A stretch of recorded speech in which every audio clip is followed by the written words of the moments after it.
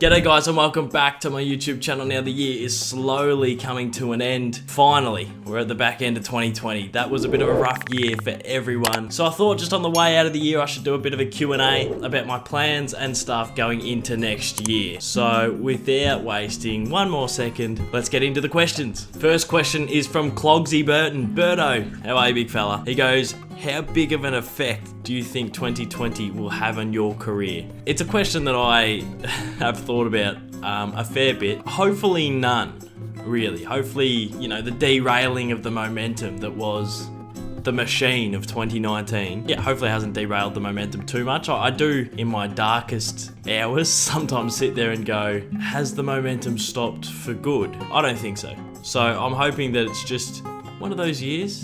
You get a bit injured.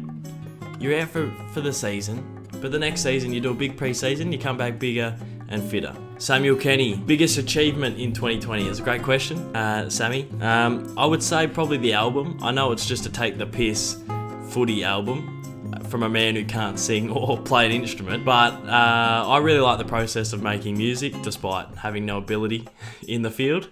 I really enjoy, yeah, you know, I think the process of creating the music and then putting footy lyrics over the top and then the videos, and it was taking ages to do the videos because of COVID, and I had to organise everything. I organised everything. I organised when it dropped, I organised the album artwork, and it was stressful and it was hard, but it was so much fun, and just knowing that a couple of you guys out there enjoyed the album means the world. So I would say biggest achievement in 2020 is probably making an album. Marcus Poon1, Pooney, the big Poon train. What are your goals for 2021?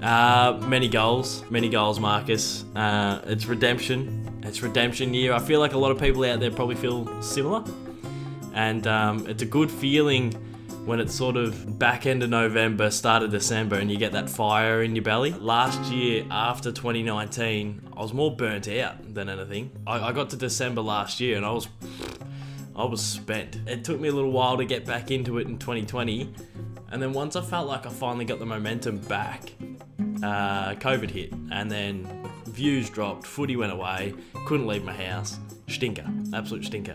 But yeah, feeling good, feeling really excited for next year. What are my goals? I want to at least hit 50k. I know that probably sounds silly because I'm nearly there, but I've been in the nervous 40s for a year. It's been a whole 12 months I've been in the 40,000s, which I'm very, very grateful for. Yeah, at the start of the year I thought I could get past 50, and it hasn't happened, so might just be my bogey number. Maybe I can't cross the 50 mark, but yeah, I'd love to hit 50k next year. I'd love to do some more stuff on the AFL. I'd love to collaborate with a lot more people in footy, out of footy. So I'd just love to be really, really consistent. And I felt like that's something that I lacked this year, but something that I know that I can do. Benty MFC, are you going to focus on being a footy channel or like do cricket stuff in the off season? I don't like doing footy stuff over summer. I get a bit sick and tired of talking about it, and I get a bit sick and tired of trying to invent the wheel in terms of like footy content over summer. I do want to do some cricket stuff, and I believe I will be doing some cricket stuff, and I also still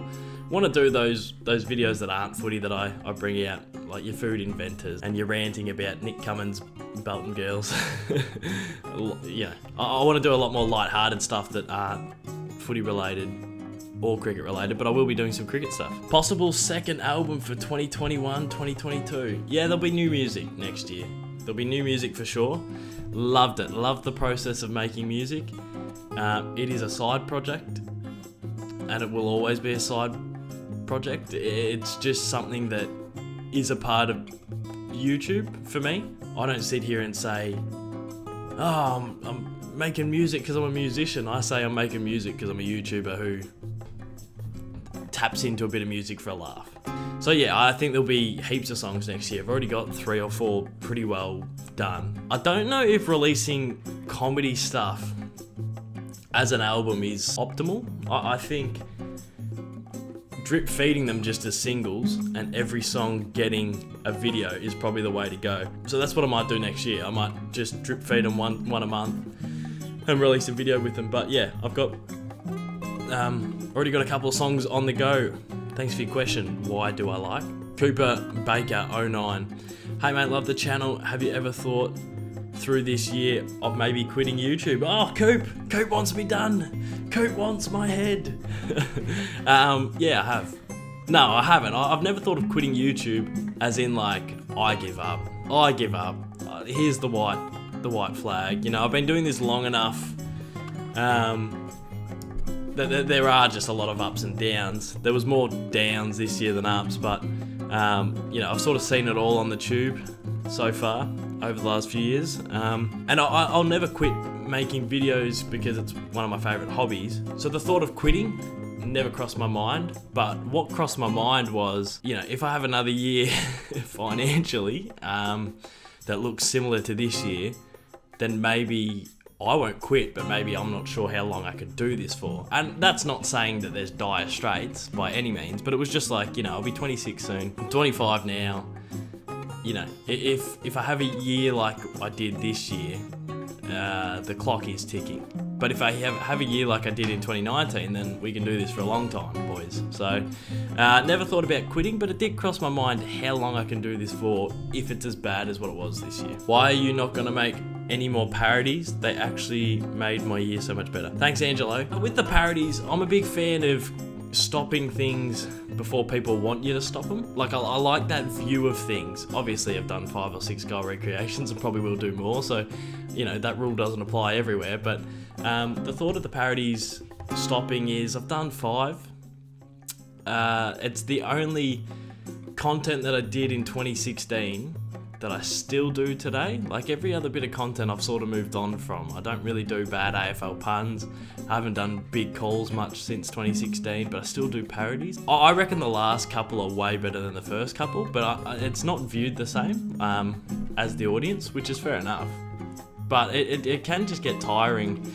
You know, I put a lot of effort and time into the newer ones, and then like a lot of the comments, and I absolutely love everyone's opinion, but some of the comments are just very, this isn't as good as the first couple. Oh, this sucks. Oh, the first couple were better. And I love like people's views and people's opinions, but I started just to worry about those sort of comments a little bit too much, to a point where I was like, I can't be bothered doing them because I just know people will shit on them. So yeah, a part of it's like, yeah, I'd love to stop it early before it sort of fizzles out. And the other part was like, yeah, I'm not sure I love doing them as much as what I used to. But never say never, we'll see what happens. Sarah Studio 765, how much did you miss going to the 2020 AFL season? More than you'd probably believe. I absolutely love going to the footy. Like, I don't miss these games if they're in Melbourne very often. Like, I might miss not many a year, to be honest. I always like to go, whether it's a night game, whether it's a day game, whether I've got shit on. I always want to be there because I love seeing the footy live and I love supporting my team live. So yeah, Sarah, it was really, really tough. But, you know, there was a stage this year where there was no footy at all. So just have the Ds on during the weekends when we were in lockdown, middle of winter, just to have footy on, I was just grateful for. But I will be so keen to get back next year.